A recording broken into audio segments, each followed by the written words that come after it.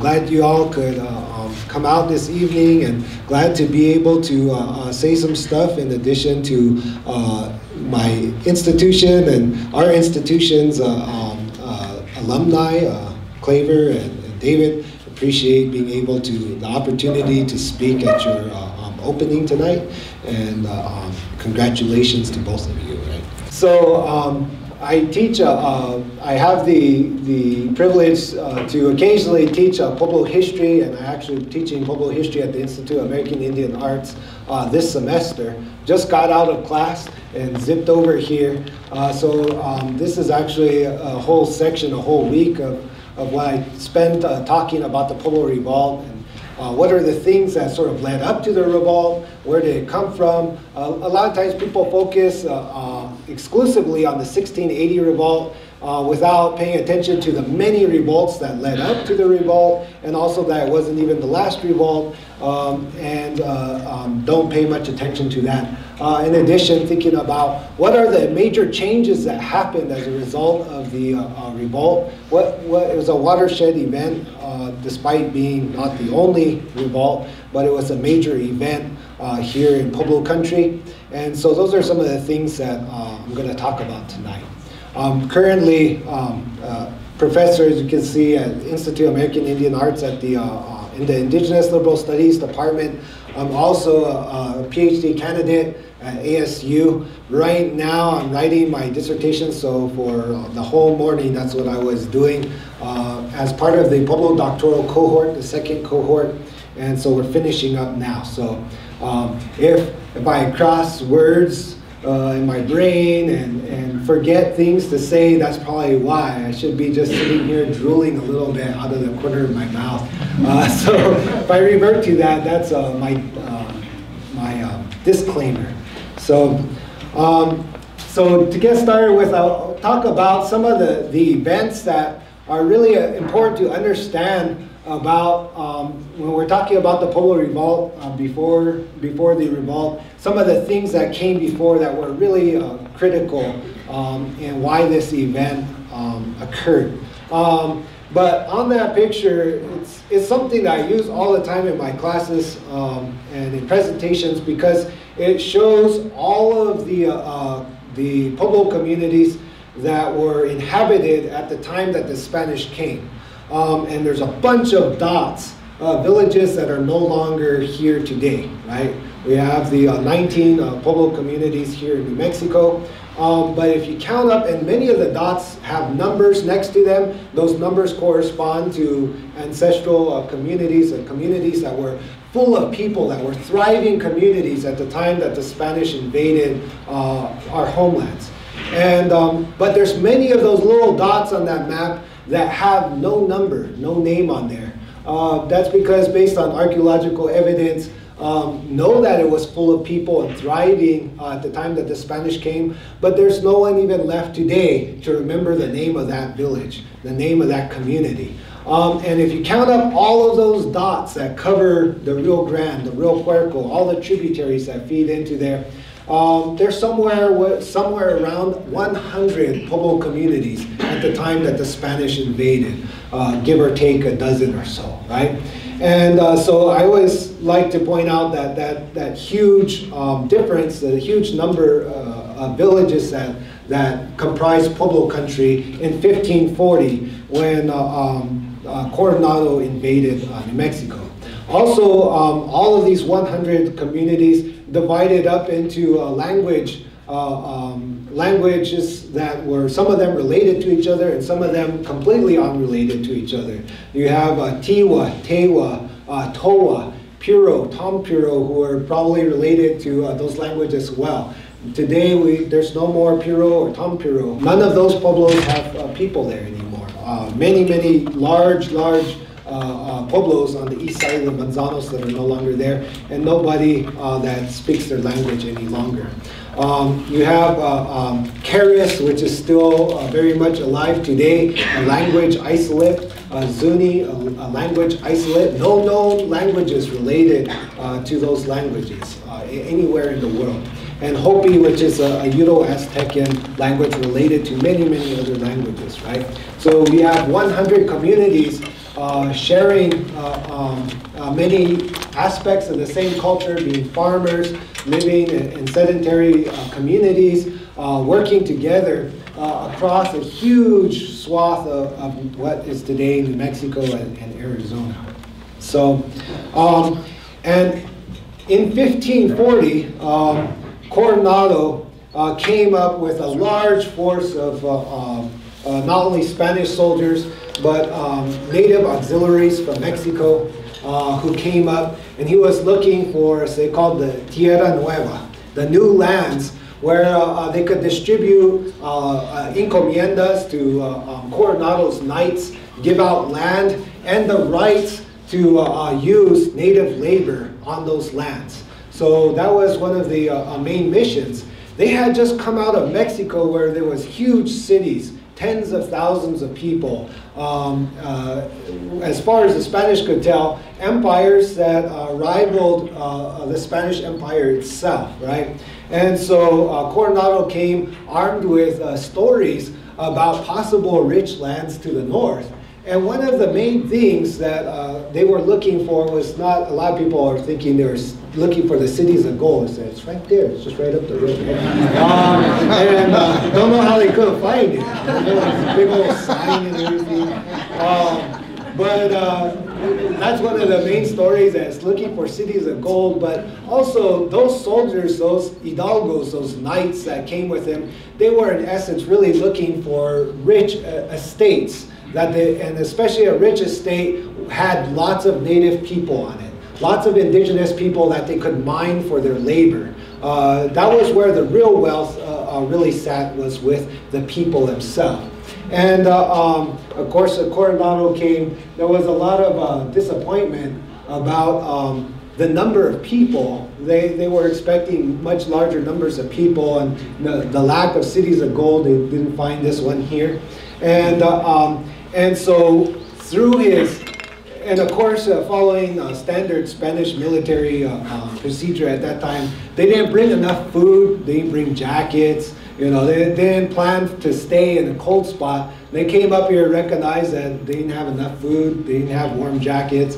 And so when the first winter came, they promptly set about to eating all the food in the area, taking the clothes, the very clothes off of people's backs. To equip themselves for the cold winter. And this caused the Tiwa people who lived many villages north of Albuquerque to rise up against the Spanish, who had just taken over an entire Pueblo community, took it over as their headquarters, and to fight against the Spanish. Really an act of survival, because the Spanish were stripping them of the fuel for their winter homes, their clothing, their food, everything, right? And even more so, the thing that really started off was the assault of a Pueblo woman as well. So the Spanish were attacking every aspect of Pueblo life at that time.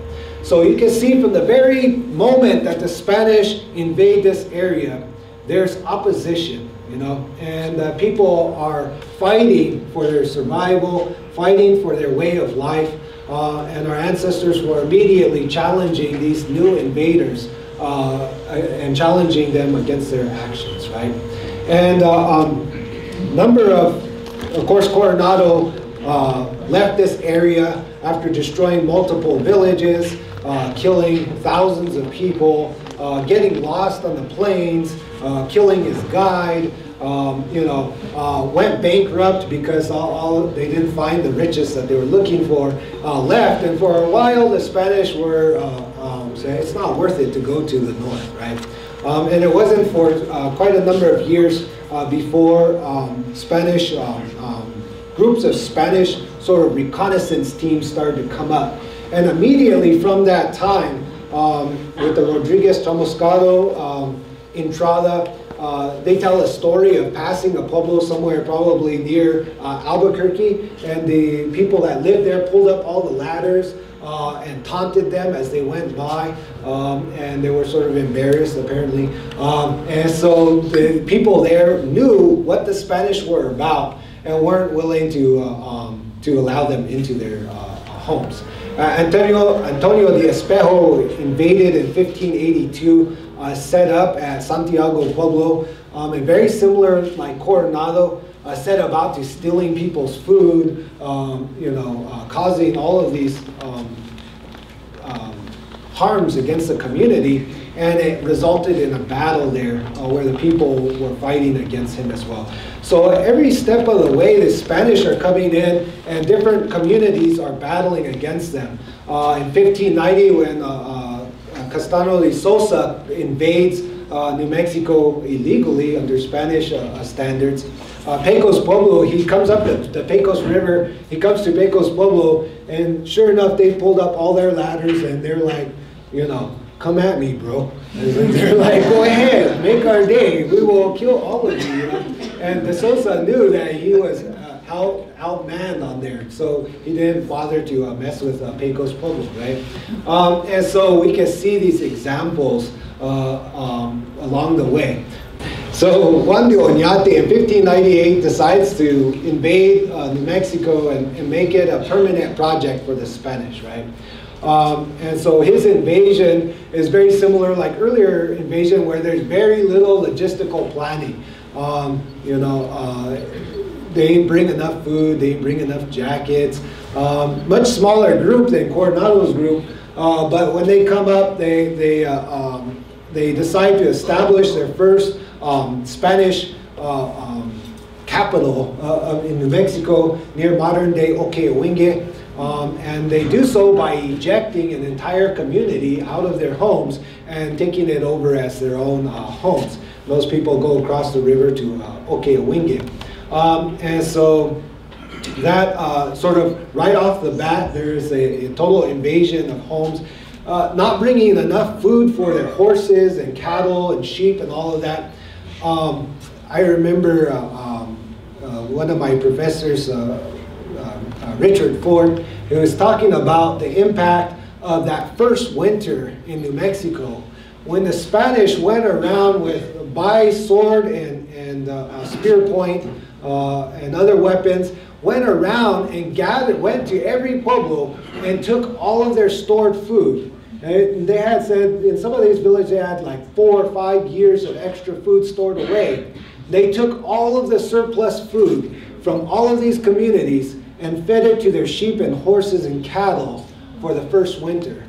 And then as spring came around and people hadn't started getting their harvests or anything like that, Spanish are kind of like, everybody's starving to death and dying.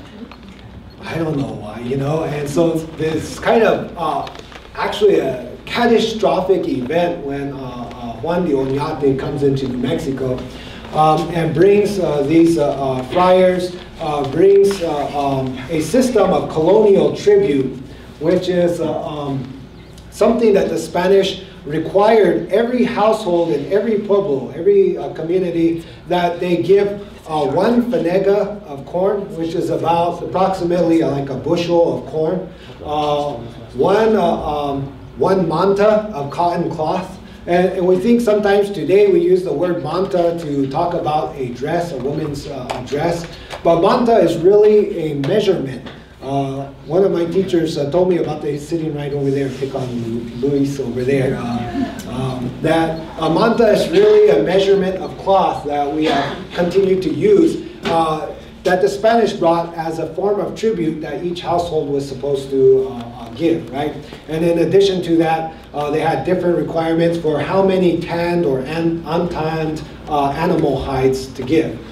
In addition to that, they would gather pueblo labor for different activities, right? And so one of those huge activities, there it is right there, pictures of tribute.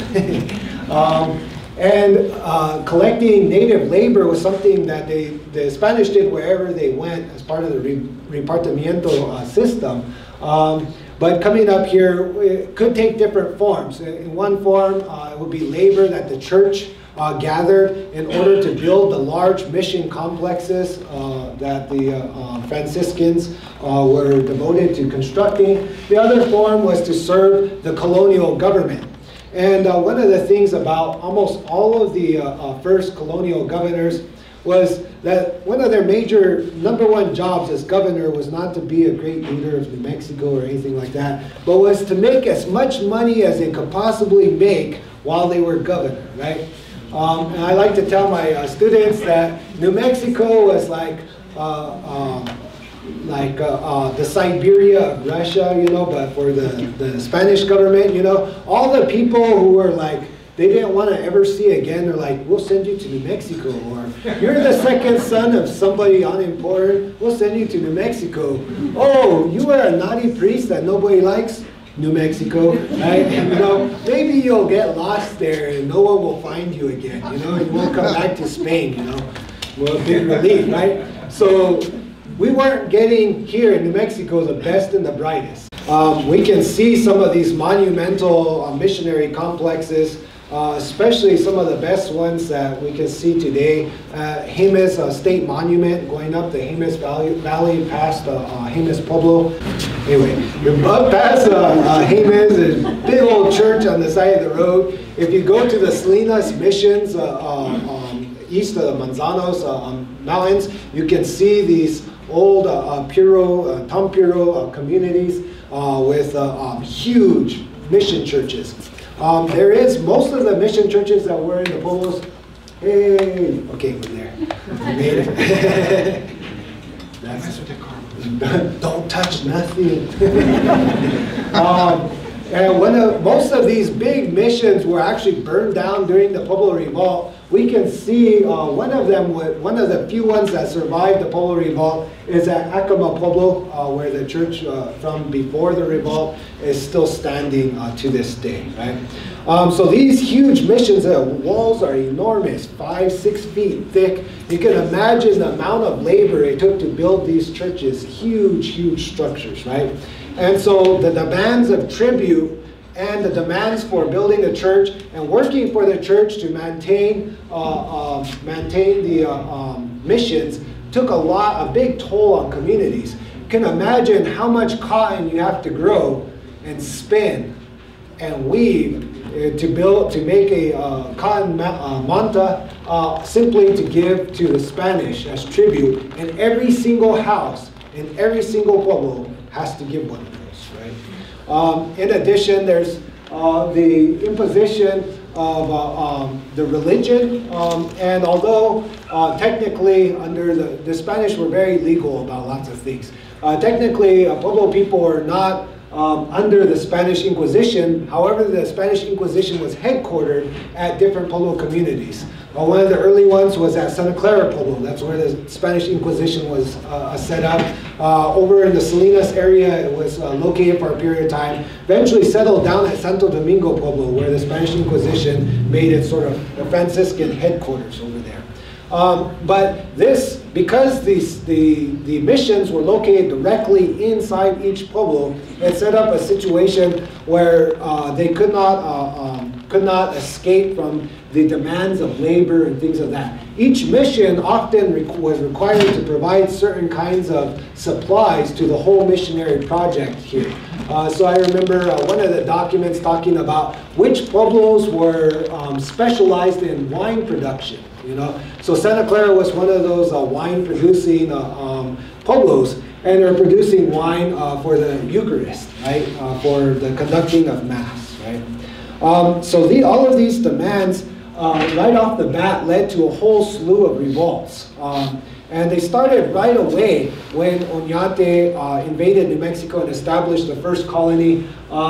There's the fairly well-known story when Juan de Saldivar, Oñate's nephew, went into Acoma Pueblo demanding food, because of course they didn't bring their food with them, and assaulting people, and as a result was killed by the people of Acoma. And Oñate came back with a heavy fist, attacked the village, killed hundreds of people there, burned the place down, sentenced the people, the men, to have their foot cut off and 25 years of servitude. And so a very, very harsh punishment. But you can see that Acoma Pueblo, right off the bat, was one of these pre-revolt revolts, right? People immediately were battling against the Spanish. Picary's Pueblo, and all of these are from records, from the Spanish records, different things. And Picary's Pueblo in 1621, they recorded that the priest there at the mission, that the local people at the Pueblo had beaten him with sticks and chased him off, right? So he was asking for help to go and get the church back. Jemez in 1623, the same Pueblo that we can see on the side of the road, revolted, burned the church down at that time, and revolted, and the Spanish said the whole Jemez district was an uprisal. Zuni, 1632, guess who got killed there? Wild guess. Priest, yes, the priest got killed over there, 1632. Awadabi in 1633, guess who they killed over there? The priest, yeah, that killed that dude. Taos in 1639, there was an individual named Diego Martin, who was actually a mestizo from the local community, somehow connected in with Taos Pueblo. The Pueblo revolted at Taos. Guess who they killed? Priest. To the third power, they killed 3 of them in a row, right? So there's a pattern going on here. Jemez Pueblo in between 1644 and 1647 planned a large-scale revolt, and apparently, according to Spanish records, they were allied with what they said were Apaches. But in Spanish, when we say Apaches, it could be just about anybody that's not the Pueblos, right? So they were allied with some nomadic group that were not Pueblos. And they had planned a revolt. Somebody spilled the beans, so the Spanish went and collected 29 leaders and hung them all together in a mass hanging as punishment, right?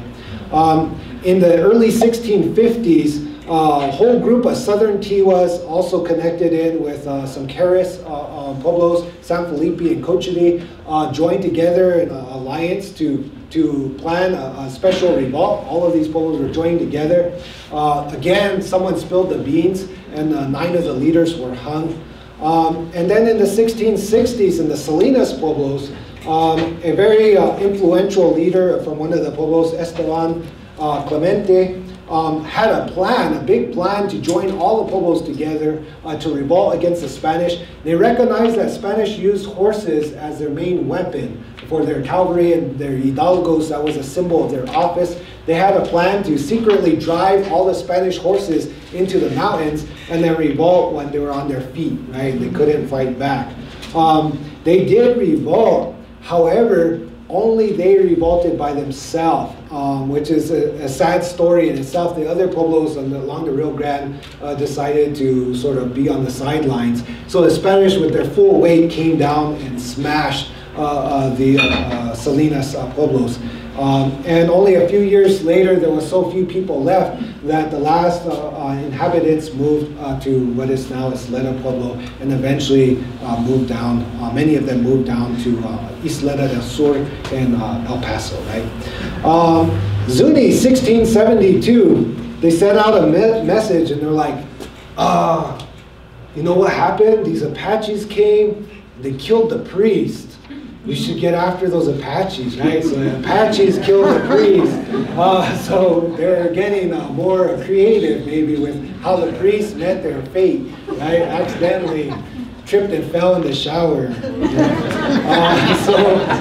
During the 1670s, though, was a time period when, for many of those years, for the first 80 years, the Spanish government, in the form of the governor, and the church were often at odds with each other. For much of that time, were at odds with each other, and they would be yelling at each other. And the head of the church would, what's it called when you're revoked from heaven? Excommunicated, right? So they would excommunicate the governor because they were interfering with the missions. There's all sorts of colorful stories about the Franciscans in Santa Fe getting the governor's chair from the cathedral and tossing it out, and gunfights and stuff like that, right? So the Spanish were at odds with each other. In the 1670s, though, a governor, Trevino, came into alignment with the church and decided to crack down on Pueblo spiritual practices. And they went through the Pueblos, burning kivas and destroying items of religious significance. And they took 47 religious leaders all together and sentenced them all to die. They only executed 3 of them, but then designated the rest to be publicly flogged in the plaza in Santa Fe. Because they were actually worried that if they executed all of these religious leaders from all these different pueblos, they would have a massive uprising.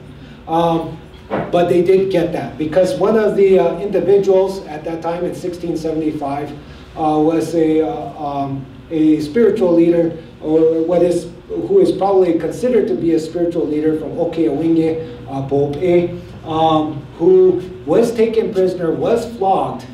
He actually fled to Taos Pueblo after that incident to sort of go into hiding. Taos was really kind of far away, and so a lot of over the years, lots of people would run off to Taos if things were looking rough near Santa Fe, right?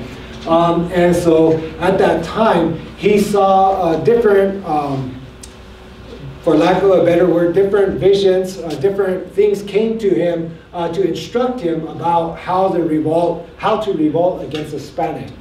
And it wasn't just him, because a lot of people focus exclusively on Bob A as the guy. However, many others, some who are listed in Spanish documents. You have Francisco El Ollita and Nicolas Honva from San Ildefonso, Antonio Malacate from Santo Domingo, or perhaps San Felipe. Picaries had Luis Tupatu, Santo Domingo Alonso Catiti, Tsuki Domingo Romero, in Santa Clara, one of my direct ancestors, Domingo Naranjo. Right, so we have all of these people in all of these pueblos. These are only the ones who are named. There are probably many more who remain nameless in the historical record, who were leaders as well. However, Bob A gets a lot of the credit and is sort of seen as the main leader for perhaps initiating a grand alliance. Some people have talked about how he would go to the different annual feast days or different activities, and through that process of going to feast days, meeting with other leaders, coordinating the plan of action, which was, of course, memorialized here by local artist Jason Garcia, that the runners would go out from different pueblos and they would have cordage with knots tied in the cords, right? And these runners would instruct people at the various communities to each day untie one knot, and on the day that you untie the last one, that would be PR day, right? Pueblo Revolt Day. So at that time, the plan was August 12th, Santa Clara Feast Day. That was going to be PR Day, right? So, however, 2 of the runners got caught up. They had run down to San Cristobal Pueblo, one of the large Tano pueblos south of Santa Fe. The governor there, or maybe perhaps his capitans, decided that maybe things weren't going to go off too well. They had just seen a few years ago what happened to the Salinas pueblos. They had seen all these other revolts and seen how leaders got killed. Maybe this wasn't a good idea. So someone from San Cristobal spilled the beans, right? They sent and spilled the beans to the Spanish. The Spanish went ahead and the first pueblos to find out about this event was Tsuki Pueblo. So they decided, oh man, the beans have been spilled. We're going to jumpstart it on August 10th. They decided to revolt. And so usually they're credited with starting the revolt. However, there's some indication that Picary's Pueblo might have jump-started it the day or 2 days before that. So perhaps Picary's decided, who wants to untie all these knots? We could kill the priest right now. Right?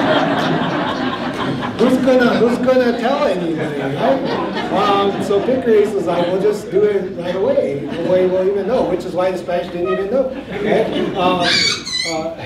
Yeah. So, of course, the revolt is usually credited with Tsuki Pueblo killing the priest there. And the revolt really starts off as sort of a rolling series of events where Pueblo after Pueblo, not all at once, it didn't really actually happen all at once. People started to hear, oh man, Tsuki already did it, I guess we better do it first. And then these other guys are like, oh no, they're already revolting, but I didn't untie the last knot. Well, let's just do it now. And others are like, I'm not revolting until I tie the last knot, right? So it's like every day there's more and more and more and more until the whole place is on fire, right? And the priests are getting cut down one after another. 21 friars are killed during the process, some in pretty colorful ways. They're like crucifixion. You seem to like that. That might be for you, right? And the next thing that you see all across the area is the burning of churches. So kill the priest, light up the church, take the bell. The bell of the church was considered for special care to be smashed into little tiny pieces, right? And some of these bells are extremely thick, cast bronze bells, right? These huge metal bells. And they smashed them into little tiny chunks, right? Showing the amount of, it took a lot of effort and energy to smash those bells up and to cast the pieces around or to take them off to different places, right? And so through this major revolt, the story is well known of the northern Spanish, those who escaped, fled to Santa Fe and holed up in Santa Fe. Mostly a whole group of combined Atanos or southern Tewas, northern Tewas. Eventually others from the north showed up as well, surrounded the Casas Reales, the governor's palace, and pinned them in there, cut off their water supply. Eventually the Spanish decided they would charge out and do battle. The lieutenant, back then, La Bajada was a major problem, so that it effectively divided New Mexico in half. So up here was Rio Arriba, and down there, everything south of La Bajada was Rio Abajo, right? And so the lieutenant governor would live down there by Isleta, and the governor would live up here, and they didn't really talk to each other all that much because it was far away, and so that guy took care of stuff down south, and governor took care of stuff up here, right? Which is why we have Rio Arriba County. It's named after that old time, right? And so at that time, they were cut off from all the Spanish down south who were hanging out at Isleta. They fought their way out.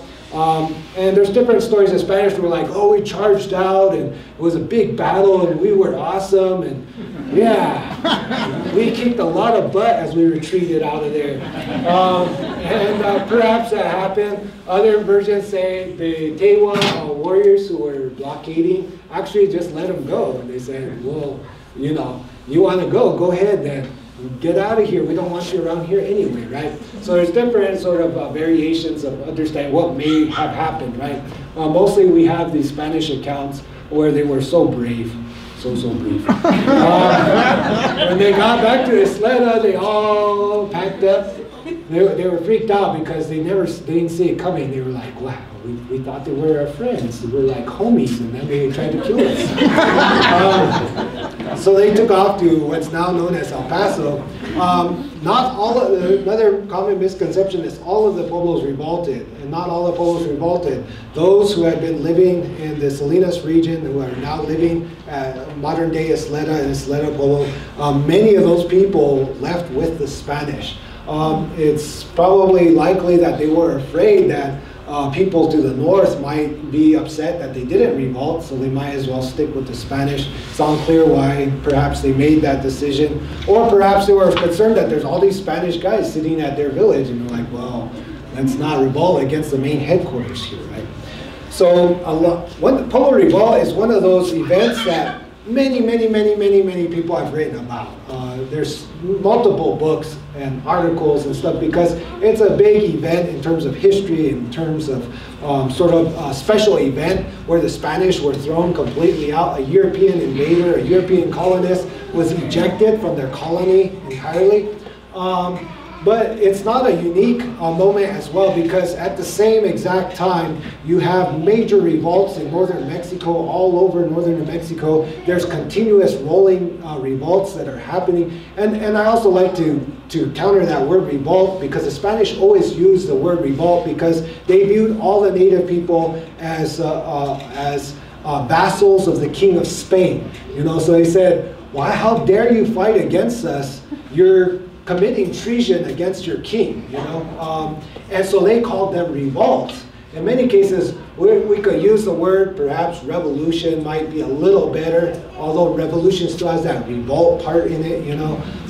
But in reality, they're true full-blown wars against a colonial invader who has taken all of your food, who has taken your people has enslaved your people to fight, to collect piñon nuts and do work and build big buildings and stuff like that, right?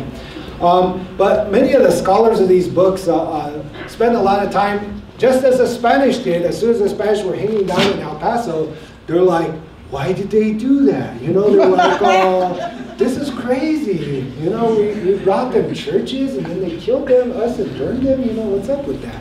And so they would send fact-finding missions up almost right away, and immediately they were asking people, well, what happened, you know?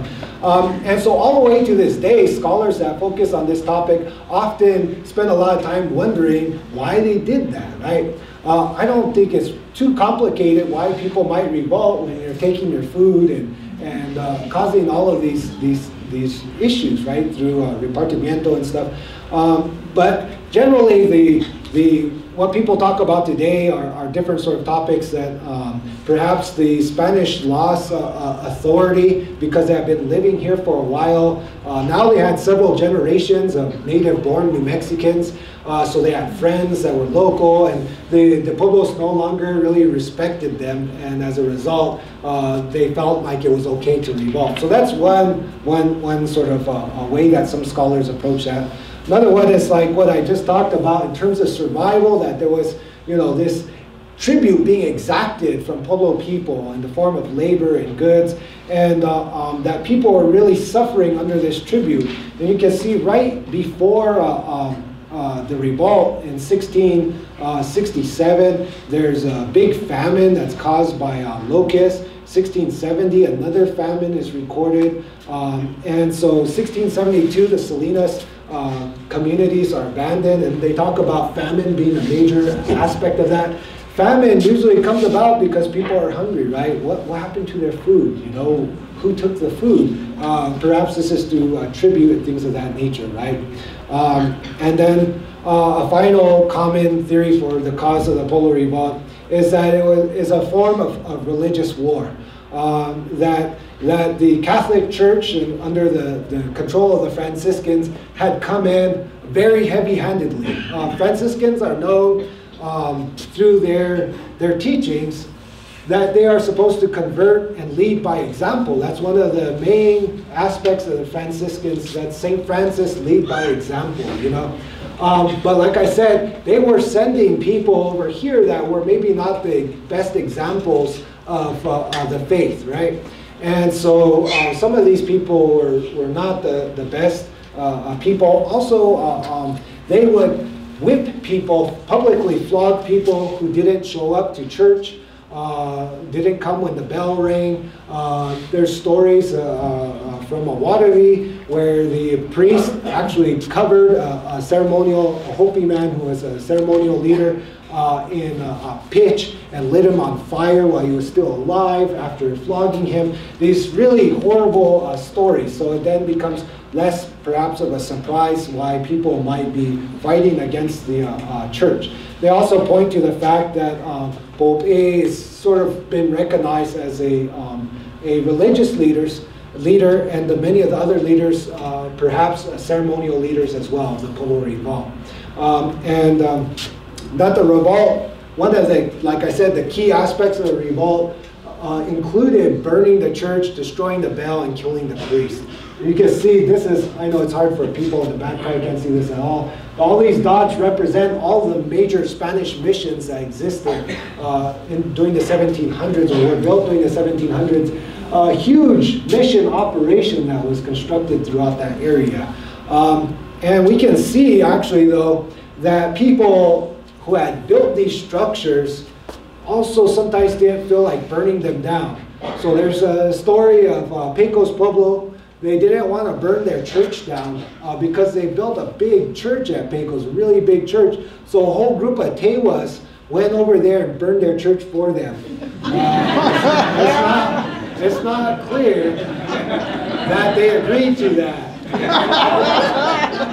But we had matches. So we're like, we burnt ours down, now what? We burnt some people's church down. You know? So there's various stories about that opposition there. We know for sure that Acoma Pueblo did not destroy their church, and that perhaps was some of the same reasons that was a lot of work that their own people had done. Hauling those big logs from the mountain all the way across, huge walls and all that. Nobody burned their church down, but when the Spanish came back, they found them using it as a corral. So they're like, you can't burn it down because this is a great corral. Don't burn it, we can use it. And so, but many, the ones who seem to be pyromaniacs, according to the records, especially were Tewas, were really stoked about burning churches. And not everybody else was on board with that. Right? Of course, the Spanish came back, and some of the big debates that we have today in terms of the reenactment in Santa Fe, which has been in the newspaper and in lots of debates in these recent years, and especially recently, have to do with the reenactment of the Reconquest or Reconquista, right? And so the Spanish right away, besides trying to figure out what happened, were trying to figure out how to get back. Right? And so one of these missions that came up that was very important was under Governor Gironza, who was governor of New Mexico, but he was in El Paso, being governor of all of this from way down there. Was the original Tejano. He set up a whole group up to Zia Pueblo, and Zia Pueblo at that time was not just one Pueblo, but multiple Pueblos that were located sort of further back from the current day Pueblo. There was multiple Pueblos back there. He attacked one of the Zia Pueblos, whether it was that Zia Pueblo or one of the ones connected with the Zia district, as they called it, and killed about 600 people, is what he said. In a big battle, the Spanish took casualties in there, captured between 70 and 90 Zia people, and took them with him back to El Paso, and immediately began grilling them on why did you revolt? You know, who did it, and why did they do it, and so on and so forth, right? One of these individuals from there was a man by the name of Bartolome de Ojeda. De Ojeda was probably some sort of leader at Zia Pueblo. They don't say, they say some capitan, which in Spanish could mean lots of things, but some sort of leader, and that he became an ally, even though he was taken prisoner, of the Spanish. And through the prisoners that they had and the ones who had also gone down with them, they were able to, when they came back under this dude, when they came back with this guy, had a whole group of people that could translate for him, that could speak the official, correctly use the right protocol when they're speaking with different pueblos and things of that nature. So when de Vargas came back in 1692, it was largely, this is what is celebrated in Santa Fe, the peaceful, the bloodless reconquest, right? Because coming along, and so everybody gave in, stoked to see us back, right? He also found out some interesting information that a lot of people didn't like each other anymore after the Spanish left. They noticed that, they recorded that the Keres people, Keres-speaking villages were at war with the Tewas, maybe from burning stuff. They had relocated up to the mesas, and we're no longer talking. We had got unfriended, right? And so they were like, this is interesting. I don't know what's going on, but people don't like each other while we're gone. They start battling with each other. And that when they came into Santa Fe, a whole bunch of Tanos had moved into, Southern Tewas had moved into Santa Fe, into the Palace of Governors, had rebuilt the whole place, turned it into houses and all sorts of stuff, right? And they were living there. It was a Pueblo all over again. And so they came in there and they said, yeah, they didn't attack us. They peacefully submitted. Everything's cherry. But we're going back to El Paso. We'll come back next year, right? So that was the peaceful reconquest, right? It came up, nobody fought, everybody was chill, but people are busy fighting each other, apparently. Then when he came back in 1693, not too many people were on board the next year, right? So that starts the bloody reconquest, right? The actual reconquest where lots of blood was shed. And immediately, one of the most important characters at the Vargas's camp is the Ojeda from Zia Pueblo, who actually, without the Ojeda, probably, I'll go out on a limb and say, without the Ojeda, there probably wouldn't be a reconquest. And one of the first examples of this is where the Pueblos at the time of the reconquest were located. You can see most of the Tano villages, I know most of you can't see, I'll just tell you. Most of the Tano villages had left here, either moved into Santa Fe or were living up here in the Santa Cruz Valley. So you have San Cristobal, San Lazaro, Pueblos all up there in the Santa Cruz Valley, right? And so when the Spanish came back, got to Santa Fe right away, they're like, we're not going to hang around, we're going to battle with you. And so they battle in a big bloody battle where the place is burned down and lots of people are killed. Survivors are ejected and sent to go live in the Santa Cruz with their relatives up there. And they began to pacify the region. One of the first places where that pacification takes place is at Black Mesa or Sonjo. Modern day, you can see it right there in the valley, visible from here also. Or is it? So he goes over there. There's 9 different Tewa villages up on top of the mesa. And Woody Aguilar, who's from San Ildefonso Pueblo, is doing his research on the Pueblo Revolt community up there. And so, of course, he's going to be he already is the expert on this topic. But the Spanish tried to attack them, and the Tewas straight up defeated them. They attacked multiple times and were defeated off of that mesa. And so they're like, oh, that's too hard. We can't get up there. So they retreated. A group of Tewas came down and stole some of their meals as they were running away. I will go pick on Cochiti. Cochiti Pueblo had relocated up to Old Cochiti up on the mesa toward the Jemez Mountains. And they decide they're going to attack there. The Ojeda says, no, you guys have it all backwards. The way you want to attack, you're going to lose here too. Watch, here's the back way. I know how to get up the back way. So he goes in a pincer movement and is able to take Old Cochiti, and they attack it. And it's a very bloody battle where they fight for that area as well. Cochiti is caught off guard. They execute some of the leaders. And then they tell the Cochiti people, well, we'll take some of your men who are still left, and any other people who are allied with the Ojeda will go and attack Jemez because they aren't surrendering to us either, which is where they found Jemez people, or a large group of Jemez people, and also a group of people from Santo Domingo Pueblo up there, and perhaps people from other villages as well. Again, they wanted to attack up this thing somehow, right? And the Ojeda was like, I know the back road, right? And so once again, leads the Spanish through the back road. They attack the Astialacqua through a 2-pronged assault.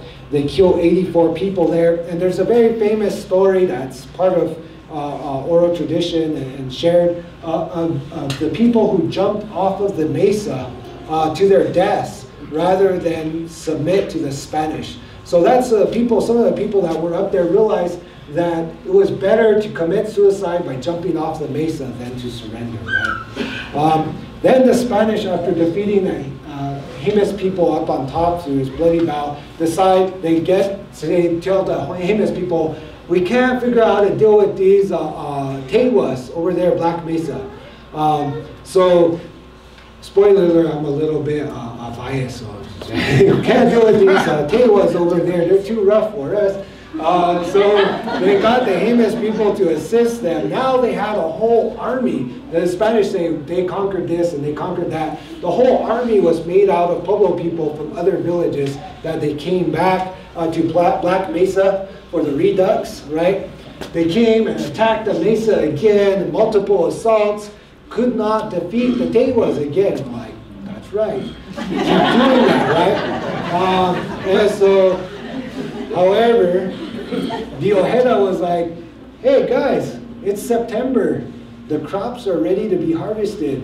You might not be able to defeat them up there, but I bet if you send some people to go and destroy their fields, I bet they'll get a soft spot in their heart, right?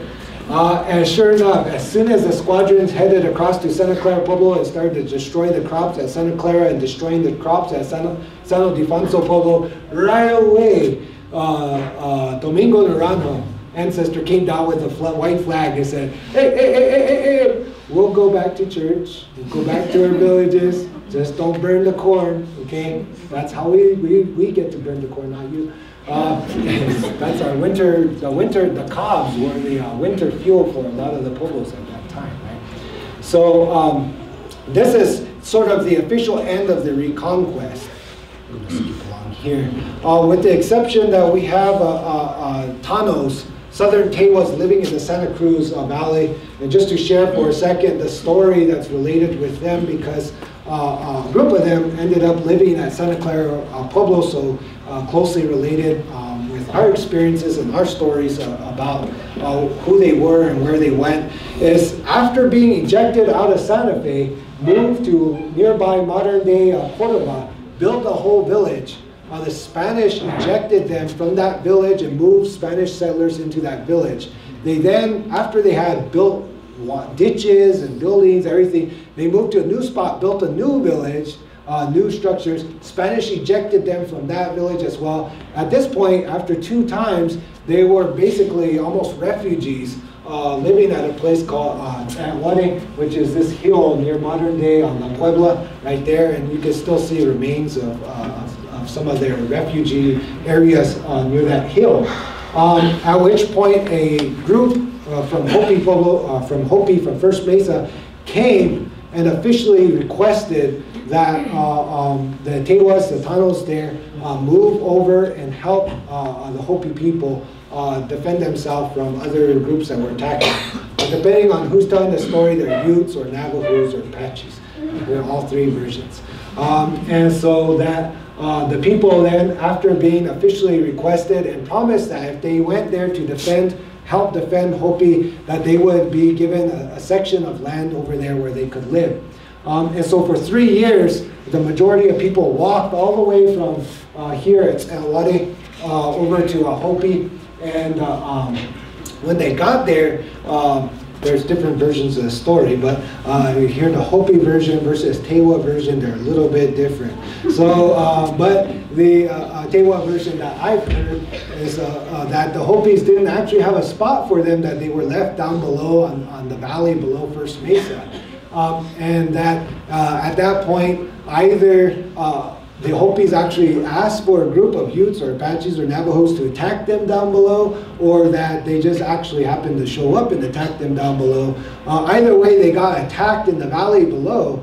And no offense to any Hopis here, but according to the Tewa story, they pulled the ladders up and left the Tewas down below and stood on top with popcorn. That part is my addition. But because we're Tewas, man, we stomped those guys. They survived, right? And then they put the ladders back down and they're like, yeah, you guys are legit. You can live here. And so they gave them the front part of First Mesa, right? Yeah, one part of First Mesa. So that's why there's a Hopi village, or a Tewa village in Hopi is from this time in 1700, right? Real quickly, to wind up the talk, one of the things to keep in mind is what happened, what were the results of the Pueblo Revolt. Certainly, this is the picture I had before at the very beginning with the 100 or so Pueblo communities when the Spanish invaded Pueblo country. And this is the other slide I told you about with all the different languages, the diversity of communities and languages that were spoken. Oh, before I go on, hold on one second. I wanted to say, after all that pacification happened, and before the Tanos moved to First Mesa, in 1696, the Tewas decided, you know what we should do? Burn churches, you know? And so once again, united with the Tanos, and sparked off at San Ildefonso Pueblo specifically, were way stoked. Lit up the church right away, and all the Tewas joined up. Actually, they were like, now that we revolted, and they did have allies, especially in the north, said, we'll send emissaries to the Caricen Pueblos, to Acoma, to Zuni, and we'll get them all to join in as well. There was two brothers. One of them was allied with the Spanish, and one of them was one of the main planners of the revolt. And so they one brother, Lucas Naranjo, the other one is, I want to say Pedro. Don't quote me on that. But anyway, the one brother who was allied with the Spanish, these are Domingo Naranjo's kids as far as, so relatives, right? The one brother chased down the one who was going out as an emissary and actually killed him before he got to Acoma Pueblo to stop the revolt from spreading. So it was an own brother who killed him and kept it from spreading out, and took back either his head or his body as proof to the Spanish of loyalty. And so as a result was made Capitan General for the Spanish auxiliaries. And so this 1696 revolt is short, it's a couple of months long, the churches get burned, the priests get killed. However, the Spanish, they don't have any other allies, so the Spanish come down fairly hard, and the revolt is ended at that time. So after 1696, there are a few other occasions where there are revolts that start to, there's whispers of revolt and people planning stuff, but nothing quite as large after that. No serious overt action with the exception of a Wadabi, which I'll get to in just a second. And you can see a Wadabi, there's the Tewa village there. The Wadabi is way out in Hopi land. So these are all the post-revolt refuge villages where people, tens of thousands of Pueblo people fled this area after the revolt period and took off to Hopi, not just Tewas, but entire villages of Tiwa speakers, entire villages of Keris people, all went to Hopi to escape the Spanish. It was recorded that the entire village of Jemez went and lived with the Navajos for nearly a generation, right? Rather than being under the Spanish. So entire groups of people left rather than staying around. Also, different villages reduced that were now shrunk so small in size, they joined up with other communities rather than continuing on as their own village. One example of that is Ujemoge, just over here by Buffalo Thunder, where after the revolt, that village had shrunk to such a small size, the last remnants of the people moved to Tsuki and to here and to San Ildefonso, Huncane, Hakona, Pueblo. They moved, apparently, as far as can tell, moved to San Ildefonso Pueblo. And one they moved over to Hopi Tewa, but some of them moved to Santa Clara instead of going all the way. Fioke, Owinge, north of Oke Owinge, they left to join the Tewas in First Mesa. So you have all this movement of people to the Hopi Mesas, some of which would return back. And so one of the interesting notes, are there any Moquinos in here? Moquinos? No Moquinos. If you had that last name, those were people who, in the generations after the Pueblo Revolt, actually returned back to New Mexico from Hopi. So the Spanish gave them the last name Moquino. Moqui is how the Spanish called people from Hopi, so it means someone from Hopi. But it may mean somebody that's a Carisan person that had been living over there and moved back. So they gave that name as part of the returners back to this area. But some of the sort of end of the revolt, I always like this mural, Michael Caboti, showing the destruction of Owadawee, where as part of this, 1701, in Hopi, the Spanish mission in the village of Owadawee, the Hopi villages joined together, decided they needed to, in order to get rid of the Spanish, they had to eradicate the entire village. So they actually attacked one of their own villages and completely destroyed the place, killed the priest, as you can see here, he's getting killed, and destroyed the church and everything like that. And the Spanish never did go back and establish a mission in Hopi, which was a revolt where they actually permanently ejected the Spanish there, right? Just to give you some facts here, some figures. All right, so at the time that the Spanish invaded, 1598, there was maybe about 100,000 people or more living in 100 villages in New Mexico. 100,000. That means now, Pueblo communities, we've just barely caught up with our population at the time that the Spanish came, right? So, but in many more villages than there are today. By 1679, this is 80 years after the Spanish had invaded, there was only 46 villages left. So almost half of them had gone away, with only about 18,000 people living in those 46 villages. So about 80% of all the people are gone, and half of all the villages are gone in the year before the revolt. At the end of the revolt, after Owadawee, after the 1680 revolt, 1696 revolt, after the bloody reconquest, the Spanish count 18 pueblos, one less than today. In 1706, there's only 18 pueblos. And they counted in their survey, their census, 6,440 people left. So now we're talking about 108 years of Spanish colonial efforts. The population had been declined by 94%, and 82% of the villages destroyed during that time, right? So the revolt itself, you can see in just the years of the revolt, the Pueblos lost almost half the number of Pueblos that were here during that tumultuous period. So even though Pueblo people had ejected the Spanish, it was also a disaster for all of us as well. The whole event, the reconquest, the battles that happened afterward, and even all the people who decided, the entire village of Piccaries left to go live with Apaches, rather than stay in this area. So people are leaving left and right? And so some of the things to think about in terms of this is, what does it mean to commemorate this event? I know that it's popular in recent years to really commemorate the event, but to also remember the difficult part of it, that it was a time of incredible turmoil within Pueblo country itself as well.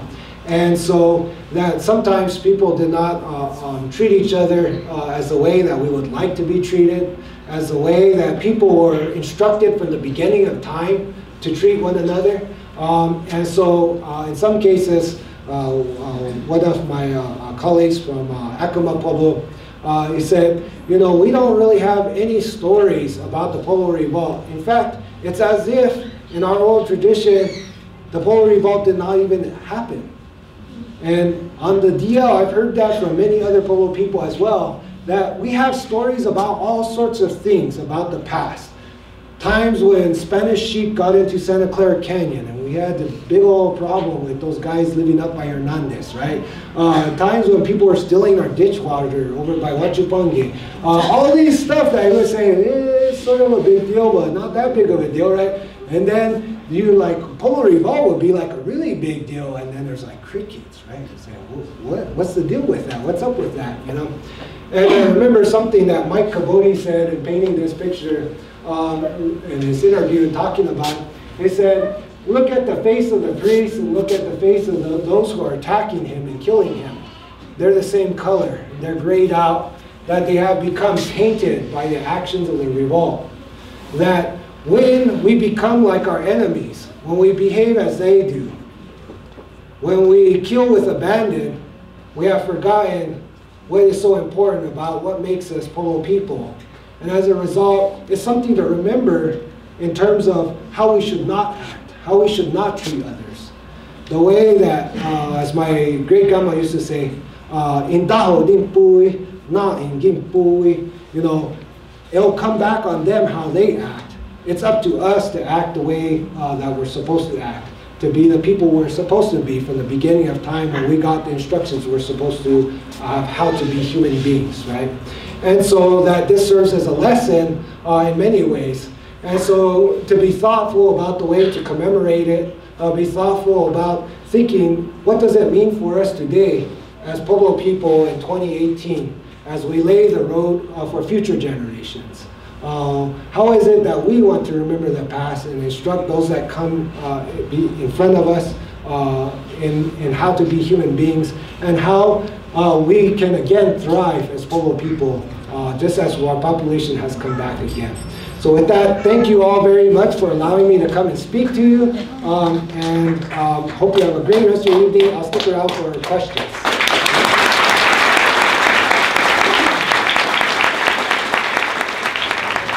Which one was the missing Pueblo? The missing Polo is Sandia Polo. It's not reestablished until 1740s, if I recall correctly. Don't quote me on that, but I think somewhere in here that sounds right. Sandia Polo was reestablished by people coming back from Hopi. Any other questions? Porter and Gary Pueblo from Sandai, and I still have matches from that period. Mint condition. One of the things that you talk about what we learned from generations that did that. What I thank our ancestors who played a role in the Pueblo Revolt and thereafter, because they were so strong in their belief in their Pueblo beliefs, traditions, dances, songs, and what have you. If it wasn't for them, because many of them went away from the village to do their traditional things, away in the mesas and did it at night and stuff, away from the Spanish tyranny. Because of them, many of our dances, songs, and traditions we still have today. And I thank them for that. Because if it wasn't for them, we won't have what we have today. And children, young kids, we always, and all the Pueblos are dealing with us, the same thing. Teach your language to your kids. Because we don't know, because 2-3 generations from now, the kids may not even learn or talk Tewa, Keres, Zuni. They'll lose it. We're losing it because of the cell phones, computers. Those are important elements of why our own people in the Pueblos, when we have dances, tell the kids and people, when we have dances, turn off your computers, your cell phones. My grandfather's from Hopi Tewa from Malacca. We go out and dance and participate there too. We had our rain dance last August, and I was there participating, and the leader went up on top of the kiva and told all the people, turn off your cell phones. No Facebook. Don't put these on the Facebook to tell the world. That's happening. Kids and our own people are doing it in their publics. But I thank my ancestors, my own great-great-grandfathers, grandmothers, for keeping the faith, for being Pueblo people, no matter what happened to them. Because their tradition and language were so strong that they stuck with that. So remember all Pueblo people. These are very important times for us. Because, you know, I don't want to see down the road, I may not be here, but, you know, for the next generation. I hope and pray that our next generation to come, that they speak Tewa, Karis, others, that they continue those traditions. That's important. Good night.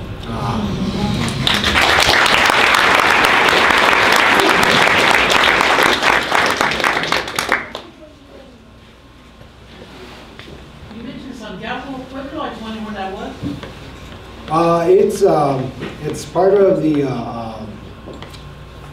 okay, if you're driving to Bernalillo and then you turn left like you're going to Rio Rancho, it's actually the main road, I can't remember what it's called. It goes through the Pueblo basically, and about half the village is in the right-of-way between the highway and the housing developments that popped up. And there's not really any, I've been there, there's not much to see there, unfortunately. And so that's there. I think there's a sign there, and that's about all there is to see. You mentioned when the Vargas came into Santa Fe that the Jerez and the Tewa weren't getting along. But I also grew up with the colonial narrative, which speaks to that the Navajos and Apaches, ubiquitous Apaches, had started attacking the Pueblo communities who, without Spanish protection, were vulnerable. And you didn't mention that, so could you comment on whether that colonial narrative is just completely invented, or if there's any truth to it? Yes and no, probably is the answer. You know, there's certainly some nomadic groups or semi-nomadic groups, Utes, Hickory Apaches who had long-term relationships, you know. And of course, like I said, the entire Pueblo of Jemez moved in with Navajos in the Gobernador Largo district for quite a long time, right, before they came back to modern-day Jemez Pueblo. And so the Spanish certainly didn't like when people came and took sheep or things like that. But the other part of the story is that's very important. I spent a lot of time when I'm teaching history class, is that Pueblo Revolt unleashed horses in a lot of ways on North America. When the churches got lit up and the estancias were lit up, they opened the corrals, right? And all of these broken horses ran out. And right away in the record, you can see everybody scoring horses like all in the whole area. And they're like, this is way fun, right? Like, I can do things faster, you know, do things I didn't think about doing before, maybe. Or I wouldn't do it if I didn't have a horse, right? So, and probably the most famous example of that is Comanches. And of course, first record is not long after Pueblo Revolt. I believe the first record of Comanches is 1704. A group of Uto-Aztecan speaking people showing out of nowhere with horses on the plains. And promptly kind of scaring everybody around the whole area. So there's a lot of battle that happens about that. And it's pretty clear that Comanches would raid one year and come and trade the next year. So it's kind of like okay, we were gonna give you something for stuff this time. Next year we might just want stuff 5-finger discount, right? And so there was that back and forth going on. But they did cause serious concerns on the southeast side where the Pueblo Galisteo eventually had to become abandoned because of Comanches in the later part of the 1700s, and they moved the last remnants, even though they were Tewas, moved to Santo Domingo Pueblo, and then Pecos Pueblo, of course, shrunk so small in size. Of course, they left later, but a lot of that shrinking is often told in terms of Comanche raids that really diminished that Pueblo. And so Comanches appear to, in the record at least, be a pretty serious problem to everybody. And right away you can see that after the revolt, all the Pueblo communities, for the most part, joined in alliance with the Spanish to battle some of these groups, right? So the Captain General of the auxiliaries, first from Santa Clara Pueblo in the early part, they were, one of their big missions were sort of joined up. Most of the Spanish army was made out of Pueblo people. So any kind of Spanish victory is really actually Pueblo won events, right? Spanish were probably not find their enemies. When they did stuff on their own, they usually got lost, you know. They bring food, you know, things like that, you know. So without Pueblo auxiliaries, they're not going to, we're not going to be successful. And that led to one of the more famous battles up near modern day Pueblo, Colorado, where one of the major Comanche leaders was defeated by the name of Cuerno Verde.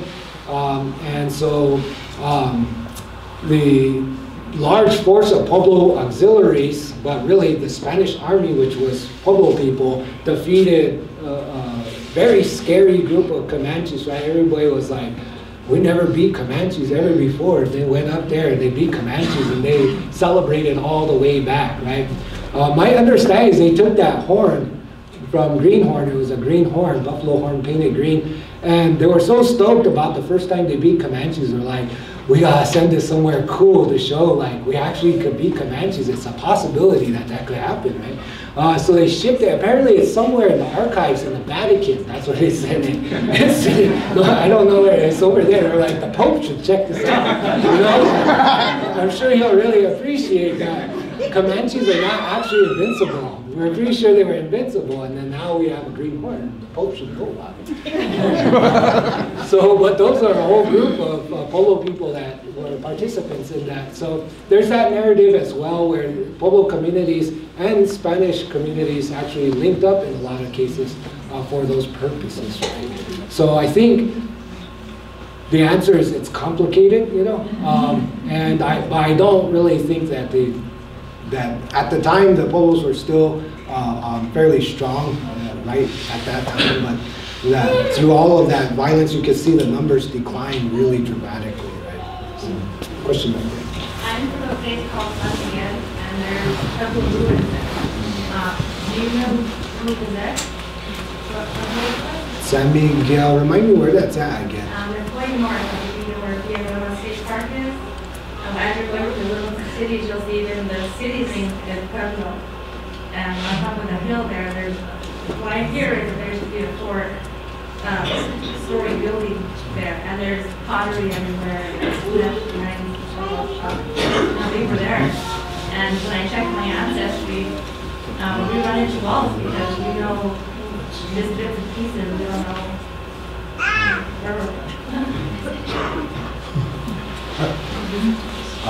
there's a lot of, this is a story for another day, because I'll go down that rabbit hole. But the story of Inizaros, right, in New Mexico, the people were Biscate rescued Indians, right, and then designated to live in certain towns. There's a big part of the story of New Mexico really is the story of Inizaros. And so that's something to keep in mind as well. But also a lot of Inizaro villages were also located at or near ancestral Pueblo villages and included inhabitants from those villages. Probably a very famous example of that is Abiquiu, a designated Inizaro community that was established on an ancestral Tewa village. There's some of the records call it like Moki village because a whole group of, I believe, 40 people from Hopi moved back there and settled there because they used to live there or lived near there or were designated. So those are some of the stories about people living where their ancestors still remembered where they used to live, you know. So. Do you know who the Navajos have been up there? Well, because on our record it says Navajo or Indian servants. Oh, Indian servants? That's classic Inisaro document right there. That's most likely, say, okay, I'll go down the rabbit hole. Under the laws of the Indies, right, it was illegal, slavery was illegal, right? But there's always loopholes. It's like the tax code, right? So it was like for the corporations, right? They found out that so other tribes, and Comanches a lot of times will come to Pecos or Taos Pueblo, and they would bring people that they had taken captive. They were Pawnees or Navajos or Apaches or whatever the case might be, right? And they would bring them there, but you couldn't buy them to be slaves, right? So what you would do is you would pay for those people, and they were called rescate or rescued, right? So you rescued them from their captors. However, it cost you a lot to rescue them, right? And then you take them to the church and baptize them, give them your last name. And now they owe you even more, right? And they're like, well, you can work this off by staying at my house and work all this off because we rescued you. Congratulations, you're welcome, right? And at that point, it would take 10 or 20 years to work off your rescue. Once you become done with your rescue, you become reclassified as what's known as Inisaro, right? And so in the records, a lot of times they list servant. They were a servant because they were working off their rescue, right? And after they became a Inisaro, they had to live in only certain villages, like Abiquiu, Placitas, Belen, Rancho de Taos, O Cayente, right? Those are all designated only for Inisaros, right? And so we're talking about when you see that in the record, you're most likely found somebody who had been taken prisoner, had been rescued, had been put into indentured servitude to pay off their rescue, and then got reclassified later on. Now, over several generations, you can see in the record that somebody that was a Inisaro, basically a Inisaro could be like a Navajo or Apache person taken as a kid and raised up as a servant. They get reclassified, they marry a mestizo, then their kids are mestizos. The mestizo marries an Espanol, and then the next generation, puro Espanol. So you have these people who are like, I'm pure Spanish, right? my last name comes from this castle in Spain, and this is my coat of arms, and big old cool story, right? And then in reality, their ancestor was a rescued person who happened to be rescued by someone with that last name, right? So a lot of those surnames have that quality. If you look into those records, if you see that, you actually have a pretty good understanding of what happened there. I want to dig more for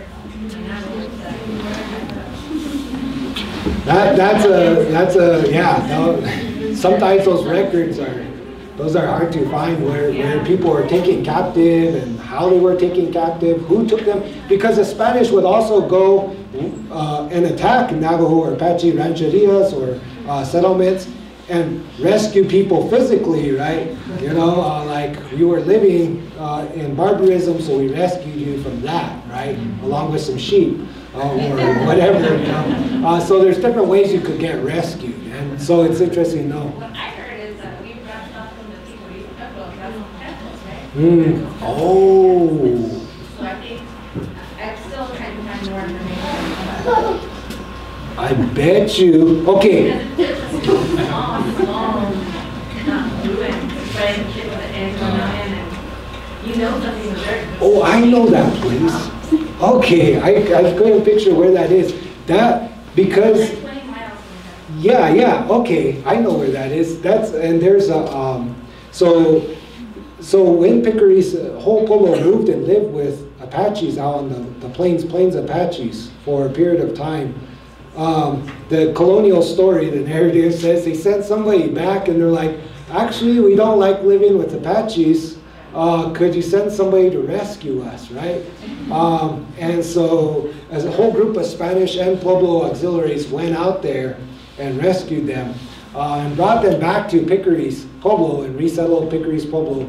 but there was very few people that came back. So a lot of people either didn't come back. They also captured a bunch of people and fought, and they're like, we had to battle, and it's a whole other story that's involved with that. So I wouldn't be surprised if that's the story. It comes from that moment in time after the Pueblo Revolt, where they took somebody that they labeled an Apache, indentured them through servitude, and then eventually resettled them. And the Pueblo was famous? Is that Yes, yeah.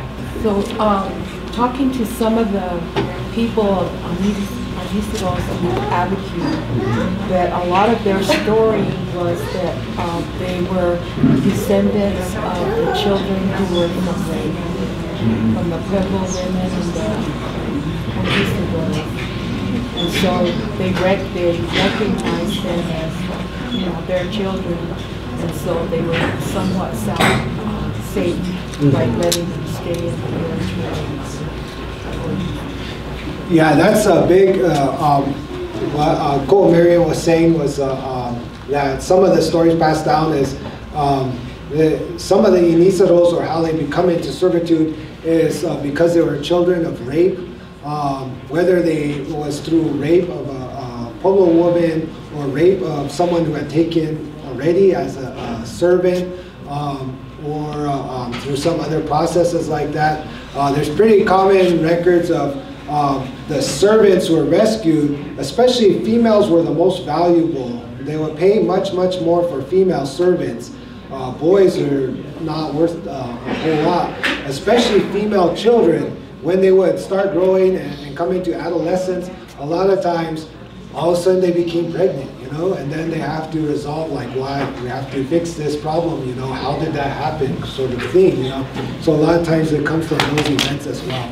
I know, to quote Virgil Trujillo from Abiquiu, Pueblo, I remember it very poignantly saying that Iniceros, one definition is children of war, because of the violence related with that. And I think it kind of hits at my heart, to think about those people who are just taken away from their families, and these are the descendant communities who are children of war, and maybe it's children of war and rape, and it's a big part of the story here.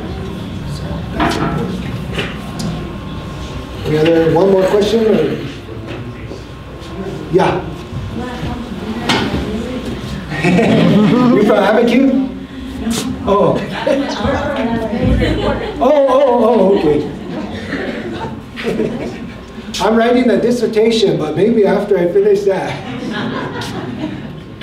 Yeah. I've always wondered about how long did it take the people, the native people, to organize the revolt? How long did it take them?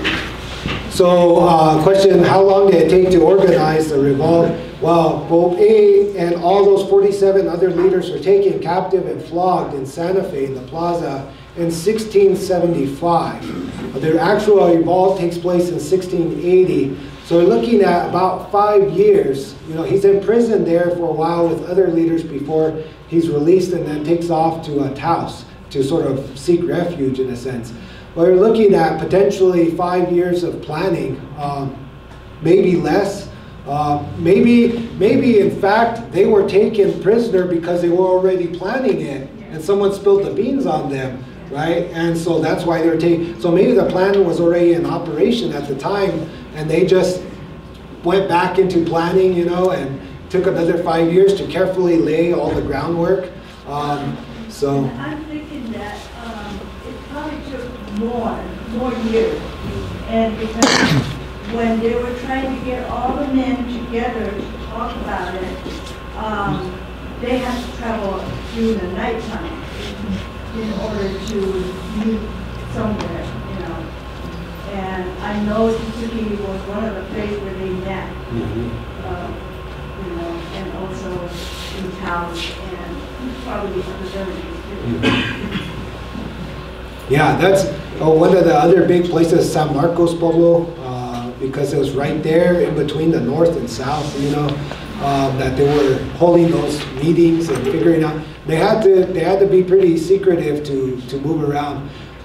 One of the things they're fortunate about that I think was an important part of the success of the revolt too is they have these Franciscan priests in all these villages who are there in the village who are kind of like Spanish spies everywhere, right? However, because of Spanish policy, they would move people around all the time. So in the entire first 80 years the Spanish were here, only one priest in that whole time, one priest learned the language of the place that they were stationed. Out of all the priests in all the villages, none of them actually learned the language of the place that they were at, right? So which goes back to how they were able to maintain what Matt Gary was saying about how our ancestors were able to hold on to our traditions so that we could have what we have today. A lot of it too is that the Spanish, they were able to do that because the Spanish had no clue what was going on a lot of times. You know, they couldn't speak the language, they didn't have anybody. The ones who would spill the beans were Pueblo people themselves who would go and spill the beans. But the Spanish were most of the time pretty clueless about what was going on. Even the priests, you can imagine, you have to go to Mass every Sunday, right? You go there, there's some guy out there, and if you don't go, you get whipped, right? But if you go, then they say a bunch of stuff in Latin, they sing songs in Latin, and then when they go to their homily, they're speaking Spanish, right? And they have no clue what's going on. You would stand there Sunday after Sunday and days of obligation, no idea what's going on, but if you don't show up, you get whipped, right? And they can have no way of explaining what's going on back, you know? So it's a bizarre thing to think about for 80 years. That's what's going on. Even when they're talking Latin, even their own people don't even understand what's going on, right? So very mysterious. You have to be there Sunday, but nobody knows what's going on, right? But you better show up, you know? So, yeah. You know, well, at Snoopy, they, on Sundays, or when they have a big celebration day, they have a procession, and then they shoot the gun, you know. And I found out that when the Spaniards first came and they were forcing the people to go to church, they would shoot them if they didn't go to church. And that's why, and today, the Pueblo people are still celebrating with shooting a gun. And what is that about? Yeah. What celebration is that? It's crazy how these things keep going through time. You mentioned at the beginning something about Inquisition. So what were you referring to? Was there a setup of Inquisition here? Yeah, they had a full-blown representative of the Inquisition located here in New Mexico, and located in Pueblo communities itself. And so the representative of the Inquisition would be stationed at a Pueblo mission, right? Now, based on church policy at the time, the Inquisition couldn't persecute Pueblo people necessarily directly, because their mission was to seek out heretics and to seek out other Jews. They were especially stoked about looking for anybody who was Jewish, right? But because Pueblo people were conversos, and if you weren't a converso, you couldn't be a heretic unless you already had taken the first step, right? So a lot of times they're persecuting Spanish people for being Jewish, or people who started to act Jewish, or people that seemed sort of sketchy, or persecuting the governor because he wasn't listening to the church, you know, back and forth like that, right? And however, because they're stationed in the Pueblo itself, you have these, basically they're like Catholic lawyers, you know, who are specialists in the canon and understand all of the papal bulls and everything like that, right? That policy makers, pretty high up level people who are right there in the Pueblos. And had some sort of influence in the way that religion was these are pretty hardline individuals, you know. Their job, if they were in Spain, was to creatively kill Jewish people, right? Or to find people that look like a witch, you know, and burn them, right? And so they're right here in the middle of Pueblo country. In fact, the first church doors before we burnt it down at Santa Clara, the big, nice wooden doors, they were carved with the coat of arms of the Spanish Inquisition on the door of the church at Santa Clara, Pueblo, right? And so that does give some hint of the influence. Yeah. So, yes, no, I'll get to you. When the reconquest happened is for the Pueblo people, is that when they were issued the canes that many of the governors still carry on today, or is that with more of a different government? The canes come in before the revolt. So right from the beginning, in Spanish they say vara is a cane, and so Spanish officials in Spain, in any city, in Mexico, if you were in charge of something, you got a cane. So in the United States, it seems unusual because it's the United States. Canes actually are common all throughout wherever the Spanish went, you know. And so they would, whoever had the cane served several purposes. And vara is a form of measurement. They actually used to use it to measure out distances and measure out tribute. They used to use it as punishment in Spanish towns and everything like that. And some of those are still practiced today. You hear about people kneeling on the cane, you know, as punishment for misbehavior or whatever the case might be. And so the canes go, you know, and then of course, canes, if we think about sticks and what they symbolize in terms of going before the Spanish, not to go into anything too sensitive, they're older than the Spanish too. So there's the canes the Spanish brought, but there's things that are older than that too that come from before. So I think a lot of the ideas connected with the canes actually are also indigenous ideas about what does that mean and stuff like that, you know. But the Spanish also were very deliberate. They have a nice stamp of the King of Spain, you know, it's a lot of the ones in Spain and Mexico, so that you have a stick with a silver top on there that actually has the king's coat of arms, showing you are direct vassal of the King of Spain, right? People better listen to you, right? And so the Spanish were very much about that. However, part of the reason why they would issue new kings a lot as well is the old king dies, get new king, right? The old coat of arms don't count anymore, right? So now you need to make a new king, new coat of arms, issue that one with the new king signature on there. So you could acquire a stack of these over time, right?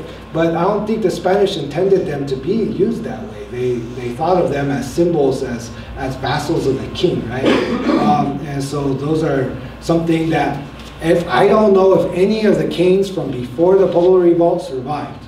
I don't know that. Perhaps some did, perhaps they didn't. Who knows what happened to those canes, right? But considering the destruction of churches and stuff like that, I would guess most of them got destroyed. It'd be amazing to think some made it, but maybe they did. Most of the canes that are in all the posts today come from after that time. You know? So, now, question back there? I want to say thank you for your talk tonight. I learned a lot. And congratulations for going through, even with all the technical difficulties. It's still very funny and very good, a lot of knowledge. Thank you for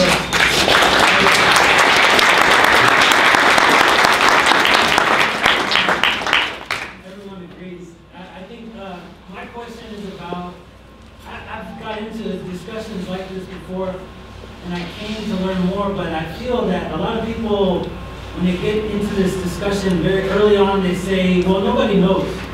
And they say, well, there's so many stories. And the Spaniards say one thing, Pueblo says another, and let's just stop talking about it because nobody knows. And so my question is, in studying right now like you do you feel that's true? Or is that just gaslighting? Because people are just kind of putting it off because it's an uncomfortable topic? Is it true that there is a lack of literature on this topic? And also, the last part is your talk available for sharing with other people that couldn't make it tonight? And then if not, if you come talk other places. I just have a PowerPoint. This is actually for my Pueblo history class, that when I talk about Pueblo Revolt, then this is my PowerPoint for class. So I can share that, or I can come in. Most of it is just a bunch of pictures, that you can. I disagree. We missed half your picture. I think more than that. It's mostly your personality. So I'm happy to come and talk more. I think there's a lot of stuff that's written on this topic. You have a video?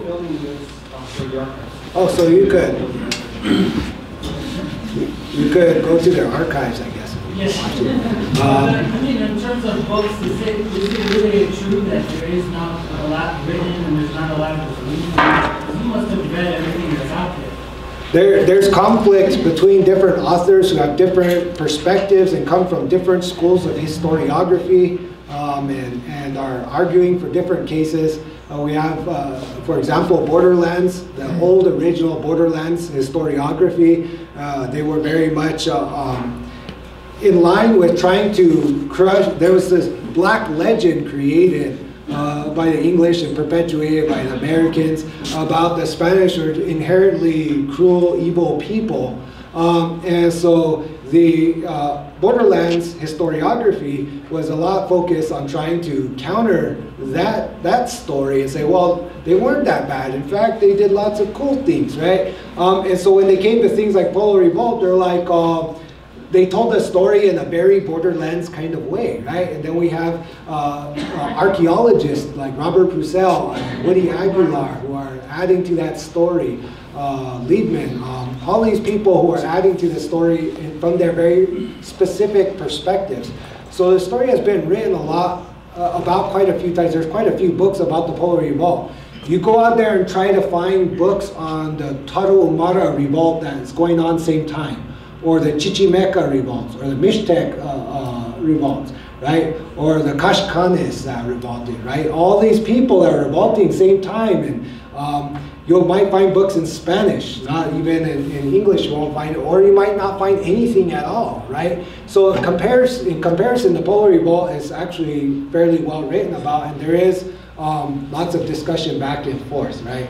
And so I think that's part of it as well. I'm sorry if there was another section I didn't remember your question. I don't know who raised hand first.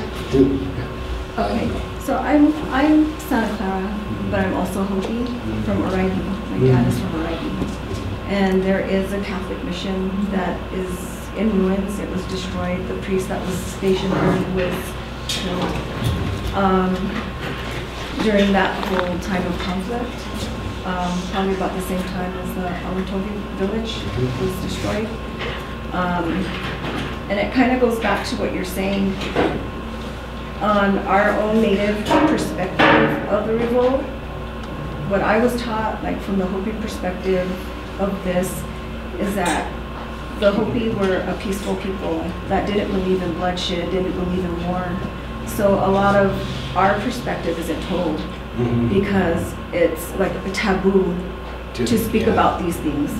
And we don't glorify war, we don't glorify those killings because it's not who we were. It's not when we came from these other worlds that we ascended from, we weren't those kind of people. And so, to find a Hopi perspective, you're not really going to find one, and people don't really talk about it. Even coming forward into modern wars, Vietnam, World War II, the code talkers, there's code talkers from Hopi. My grandfather had a Purple Heart from the Korean War.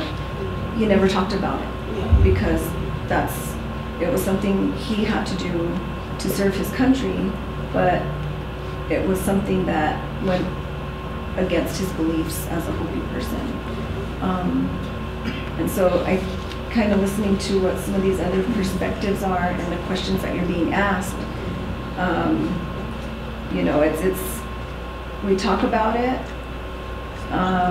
It's not to be gaslighted in a way, because we are who we are because of the revolt and what this other gentleman had to say in preserving our traditions, our culture, our language, our dances, all of those things. We can't forget, because by forgetting, then we start to lose at the same time. Our future generations, like we're saying, teaching our children our culture, our languages, the dances. I had an experience maybe 10, 15 years ago when I was dancing, and there were some younger children there, young teenagers. They didn't know why we were dancing. They were talking amongst themselves, and I was just listening, and it was sad because they didn't know what these songs represented, what these dances represented, why do we wear these certain things. But we can't, as a native peoples, can't forget our past, because then we forget our future.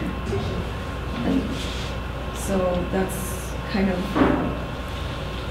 just in listening to these different questions, and then your perspective and your teachings, just I learned a lot this evening, and put that on for what I learned this evening. Yeah, thank you for sharing that perspective as well, because it's important, all the different perspectives that are included there. It makes it complicated, about how we talk about something, why we choose to talk about something, why we choose not to talk about something, And what's more important, practicing those things that made us who we are, or, talking about these other things, but we still have these things, Perhaps, as sometimes I think, like Matt Gary said, the Spanish coming in, the revolt, the reconquest, all of that was very, very overt threat to our way of life, right? It was a clear and present threat to our way of life. TV doesn't have a machine gun pointed at you. TV and cell phones don't shock you every time you touch it, Computers don't whip you if you don't log in every day, So they present a danger to us that doesn't look dangerous at all, right? It's a danger that we don't even see coming. Perhaps these things are the most dangerous thing that Pueblo people have ever faced, perhaps. Even far more dangerous than the Spanish were, Because the Spanish came like, I have this sharp thing and I will put it in you, That's something you can see. You're like, oh yeah, that's a bad guy, The TV doesn't do that to you. A cell phone doesn't do that to you. And as a result, it's perhaps far more dangerous than some of these things, And so it becomes even more important to remember why we do what we do. And to look out for what are those things that continue to threaten our way of life, to continue to threaten perhaps even at a more higher level, a more alarming level than even the Spanish could do. I think in just a few years, some of these things are proving to be far more dangerous. The Spanish were working hard for 80 years and they couldn't do what a cell phone could do, or a computer, right? So it's something to think about. Yes, sir. So I read a couple books mentioning this guy Esteban. It was a Moor that had something to do with helping Popeye plan in Taos. Do you know anything about that? Well, Estebanico is from an earlier time. And so I think perhaps the person you're thinking about is Naranjo, Domingo Naranjo's dad, who by one account was actually a African, Moorish man who married a Nahuatl woman, came up here as part of Oñate's group, somehow ended up at Santa Clara and living there and being Santa Clara, apparently, had kids there who then became all the Naranjos in northern New Mexico. So anybody who's a Naranjo comes from that dude, right? And they all come from Santa Clara through this African guy and his Nahuatl wife, right? And so at one point, all the Naranjos got in a fight with each other. One of the Naranjos at Santa Clara was like, oh, you know what? I'm not Indian anymore. In fact, I'm Spanish. So he moved down up the river and he became Spanish. Just like that. He's like, I'm not Indian anymore, I'm Spanish. And that's all the Spanish Naranjos. Those are all the ones in Espanola, Hernandez, and Coyote, or wherever you find a Naranjo. It came from that dude who's like, I'm not Indian anymore. Right? And so those are all the Naranjos. They all come from that group there. So I think that might be the one you're talking about, who was perhaps enslaved, perhaps then became free, and then he married in Mexico, somehow becomes a Santa Clara person through living there, or whatever the case, has kids, and then generations later, you know, then he's that's the story. There was somebody back there. Oh, we're here. Yes, sir. Any history from Nambe Pueblo? Nambe Pueblo? Definite participants in the revolt. I didn't hear nothing in your talk about Nambe or That's probably, I mean, I know of that internal conflicts, stories about internal conflicts at Nambe, and maybe the early 1800s or maybe late 1700s, where a lot of the people were fighting, and perhaps a lot of the people left from there. But Nambe is kind of lumped in with the Powaki, Kujamoge, Kuyamange, as participating in things as a group, you know, as being closely related to each other and doing things together. A lot of times people talk about dialects of Tewa. There's always talk about Southern Tewa, spoken by the Tanos in the south, and Northern Tewa, which is all the villages up here besides Santa Clara. And that some linguists, and of course some Santa Clara people as well, say that the dialect that we speak at Santa Clara represents the Tano dialect. It's more closely related with the Tano dialect. So that's interesting. Probably people will argue about that or whatever. But Santa Clara definitely speaks a very distinctive dialect, but also probably this valley here, Nambe, Pueblo, and potentially Powaki longer ago, and Kujamoge had a middle Tewa dialect as well. That was quite a bit distinctive from even what's called Northern Tewa. So it'd be like middle, southern, and northern Tewa or whatever. So those are things that just popped to my head in terms of, I don't have any specific information about Pueblo Revolt, but those are things. Falaka dialect is very old. Yeah. And they can understand us. We can understand them. Yeah. Not because of our Spanish, words in it. It's hard for them to understand us. Yeah. You really have to adjust your ear to figure out. Yeah. And they talk fast. Yeah. So one of the stories I heard about the planning for the revolt as far as language, that the Spanish were here and the Pueblo people were forced to learn the Franco-lingua for the church. And in order for the Tiwa and the Kiris and the Tewa to communicate, that they communicated with that language. And that's how the Pueblo revolt.